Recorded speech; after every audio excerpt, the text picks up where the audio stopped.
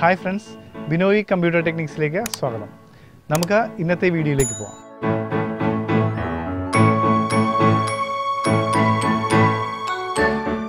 അടുത്തത് നമുക്ക് ബോർഡേഴ്സ് എന്ന ഓപ്ഷനെ കുറിച്ച് പഠിക്കാം. ഇവിടെ നമ്മൾ ശ്രദ്ധിക്കേണ്ട കാര്യം, സെലക്ഷൻ എവിടെയാണോ ഉള്ളത് അത്രയും ഭാഗത്ത് മാത്രമേ നമുക്ക് ബോർഡേഴ്സ് നൽകാൻ സാധിക്കൂ. അഥവാ നമ്മൾ സെലക്ട് ചെയ്യാതെ കർസർ പേജിലുള്ള ടെക്സ്റ്റിൽ എവിടെയെങ്കിലും വെച്ചാൽ അവിടെയും ബോർഡർ വരുന്നതാണ്. നമുക്ക് അത് എങ്ങനെയാണ് ചെയ്യുന്നതെന്ന് നോക്കാം. ആദ്യം ബോർഡർ വരേണ്ടതായ സ്ഥലത്തെ ടെക്സ്റ്റ് സെലക്ട് ചെയ്യുക. പിന്നീട് ബോർഡേഴ്സ് ആൻഡ് ഷെയ്ഡിംഗ് വിൻഡോയിൽ നിന്നും ബോർഡേഴ്സ് ചൂസ് ചെയ്യുക.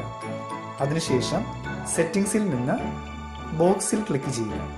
അപ്പോൾ പ്രിവ്യൂവിൽ വരുന്ന മാറ്റങ്ങൾ ശ്രദ്ധിക്കുക. പിന്നീട് പലതരത്തിലുള്ള സ്റ്റൈലുകൾ നമുക്ക് മാറ്റി നൽകാം. ഓരോ സ്റ്റൈലുകൾ മാറ്റി നൽകുമ്പോഴും പ്രിവ്യൂവിൽ വരുന്ന മാറ്റങ്ങൾ ശ്രദ്ധിക്കുക. അതിനുശേഷം ഓക്കെ ബട്ടണിൽ ക്ലിക്ക് ചെയ്യുമ്പോൾ സെലക്ട് ചെയ്തിരുന്ന ടെക്സ്റ്റിൽ ബോർഡർ വന്നതായി കാണാം.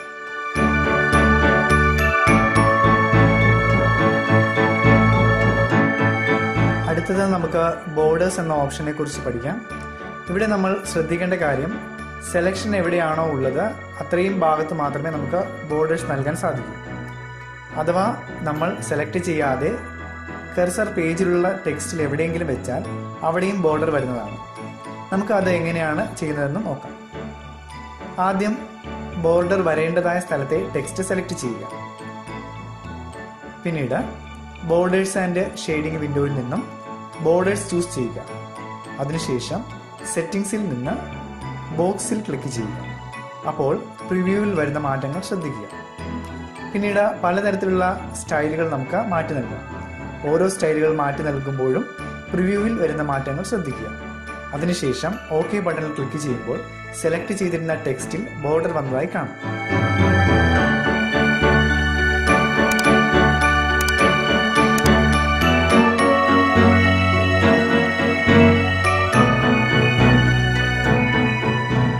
അടുത്തതായി നമുക്ക് ബോർഡേഴ്സ് ആൻഡ് ഷെയ്ഡിംഗ് എന്താണെന്ന് നോക്കാം.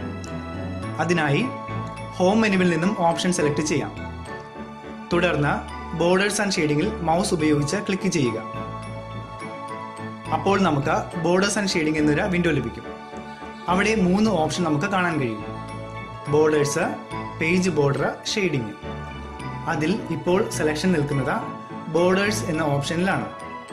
അവയിൽ നിന്നും പേജ് ബോർഡറിൽ ക്ലിക്ക് ചെയ്യുകയാണ്. അപ്പോൾ എന്താണ് സംഭവിക്കുന്നതെന്ന് നമുക്ക് നോക്കാം.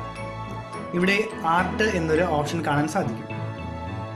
അതിൽ ക്ലിക്ക് ചെയ്യുമ്പോൾ പല ഭംഗിയിലുള്ള ആർട്ടുകൾ നിങ്ങൾക്ക് ലഭിക്കും. അതിൽ നിന്ന് ഏതെങ്കിലും ഒരെണ്ണം ചൂസ് ചെയ്യാം. അപ്പോൾ വിൻഡോയിൽ സംഭവിക്കുന്ന കാര്യങ്ങൾ എന്താണെന്ന് ഒന്ന് ശ്രദ്ധിക്കുക. അപ്പോൾ ഓരോ ആർട്ടിന്റെയും പ്രിവ്യൂ നമുക്ക് കാണാൻ കഴിയുന്നതാണ്. തുടർന്ന് ആവശ്യമായ ആർട്ട് ചൂസ് ചെയ്യുക. വിൻഡോയിലെ അപ്ലൈ ടു ഓപ്ഷനിൽ നിന്നും ഞാൻ വോൾ ഡോക്യുമെന്റ് ആണ് കൊടുക്കുന്നത്. അതുകൊണ്ട് എല്ലാ പേജിലും പേജ് ബോർഡർ വരും. അഥവാ നമുക്ക് ഫസ്റ്റ് പേജിൽ ബോർഡർ വേണ്ട, ബാക്കിയുള്ള പേജുകളിൽ മാത്രം പേജ് ബോർഡർ മതിയെങ്കിൽ എക്സെപ്റ്റ് ഫസ്റ്റ് പേജ് ഒൺലി എന്ന ഓപ്ഷൻ ചൂസ് ചെയ്യാം. കൂടാതെ ദിസ് സെക്ഷനും ഫസ്റ്റ് പേജ് ഒൺലി ഓപ്ഷനും ഉണ്ട്. ഇതിൽ നമുക്ക് ഏതാണ് ആവശ്യം അത് ചൂസ് ചെയ്യുക. പിന്നീട് ഓക്കെ ബട്ടണിൽ പ്രസ് ചെയ്യുക. അപ്പോൾ പേജിൽ വന്ന മാറ്റം എന്താണെന്ന് നിങ്ങൾക്ക് മനസ്സിലാക്കാൻ കഴിയും.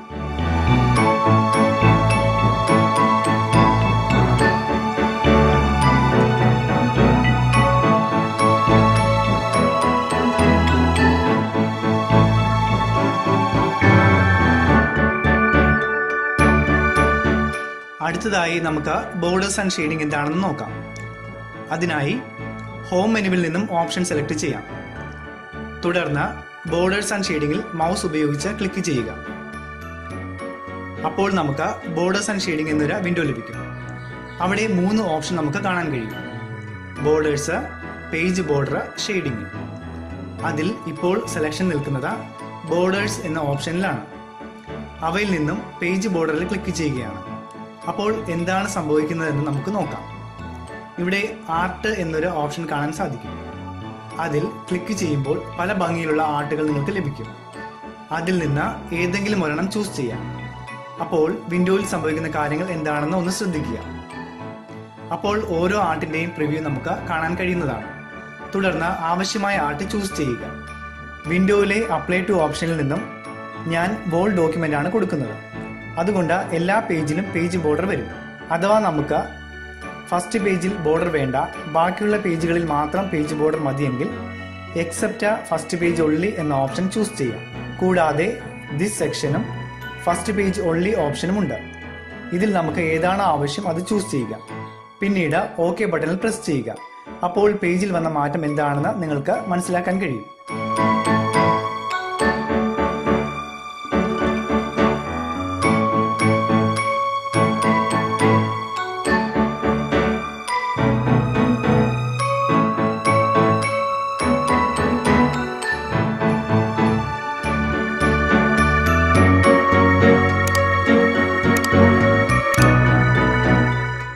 ഇനി നമുക്ക് ഷെയ്ഡിങ് എന്താണെന്ന് നോക്കാം. അതിനായി ആദ്യം ഷെയ്ഡിങ് വരേണ്ടതായ ടെക്സ്റ്റ് മൗസ് ഉപയോഗിച്ച് സെലക്ട് ചെയ്യുക. അതിനുശേഷം ഹോമിൽ നിന്ന് ബോർഡേഴ്സ് ആൻഡ് ഷെയ്ഡിങ് ഓപ്ഷനിൽ നിന്നും ഷെയ്ഡിങ് സെലക്ട് ചെയ്യുക.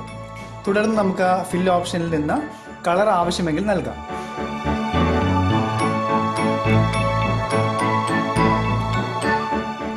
ഫിൽ ഓപ്ഷന് താഴെയായി കാണുന്ന പാറ്റേൺസിൽ നിന്നും ഇഷ്ടമുള്ള ശതമാനത്തിൽ സ്റ്റൈൽ പാറ്റേൺ നൽകാവുന്നതാണ്. കൂടാതെ നമുക്ക് പാറ്റേണിന്റെ കളറും മാറ്റുവാൻ സാധിക്കും.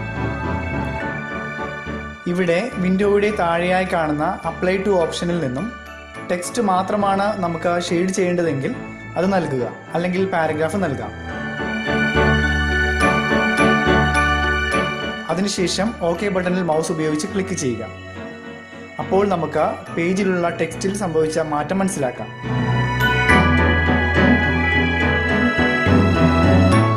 ഇനി നമുക്ക് ഷെയ്ഡിങ് എന്താണെന്ന് നോക്കാം. അതിനായി ആദ്യം ഷെയ്ഡിങ് വരേണ്ടതായ ടെക്സ്റ്റ് മൗസ് ഉപയോഗിച്ച് സെലക്ട് ചെയ്യുക. അതിനുശേഷം ഹോമിൽ നിന്ന് ബോർഡേഴ്സ് ആൻഡ് ഷെയ്ഡിങ് ഓപ്ഷനിൽ നിന്നും ഷെയ്ഡിങ് സെലക്ട് ചെയ്യുക. തുടർന്ന് നമുക്ക് ഫിൽ ഓപ്ഷനിൽ നിന്ന് കളർ ആവശ്യമെങ്കിൽ നൽകാം. ഫിൽ ഓപ്ഷന് താഴെയായി കാണുന്ന പാറ്റേൺസിൽ നിന്നും ഇഷ്ടമുള്ള ശതമാനത്തിൽ സ്റ്റൈൽ പാറ്റേൺ നൽകാവുന്നതാണ്. കൂടാതെ നമുക്ക് പാറ്റേണിന്റെ കളറും മാറ്റുവാൻ സാധിക്കും. ഇവിടെ വിൻഡോയുടെ താഴെയായി കാണുന്ന അപ്ലൈ ടു ഓപ്ഷനിൽ നിന്നും ടെക്സ്റ്റ് മാത്രമാണ് നമുക്ക് ഷെയ്ഡ് ചെയ്യേണ്ടതെങ്കിൽ അത് നൽകുക, അല്ലെങ്കിൽ പാരഗ്രാഫ് നൽകാം. അപ്പോൾ നമുക്ക് പേജിലുള്ള ടെക്സ്റ്റിൽ സംഭവിച്ച മാറ്റം മനസ്സിലാക്കാം.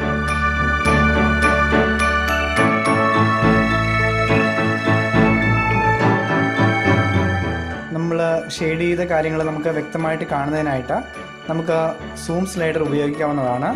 അതിനായിട്ട് വിൻഡോയുടെ വലതുഭാഗത്ത് താഴെയായി കാണുന്ന സൂം സ്ലൈഡറിൽ മൗസ് ഉപയോഗിച്ച് ക്ലിക്ക് ചെയ്യുമ്പോൾ നിങ്ങൾക്ക് മാറ്റർ കൂടുതൽ വലുപ്പത്തിൽ കാണുന്നതിന് സഹായിക്കും.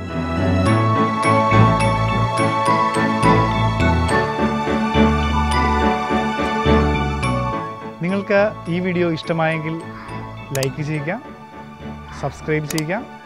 കൂടാതെ നിങ്ങൾക്ക് മറ്റു വീഡിയോകൾ ലഭിക്കുന്നതിന് വേണ്ടിയിട്ട് താഴെ കാണുന്ന ബെല്ലൈക്കൺ പ്രസ് ചെയ്യാൻ മറക്കരുത്. ഇനി മറ്റൊരു വീഡിയോയുമായി നമുക്ക് വീണ്ടും കാണാം. എല്ലാവർക്കും നല്ലൊരു ദിവസം നേരുന്നു.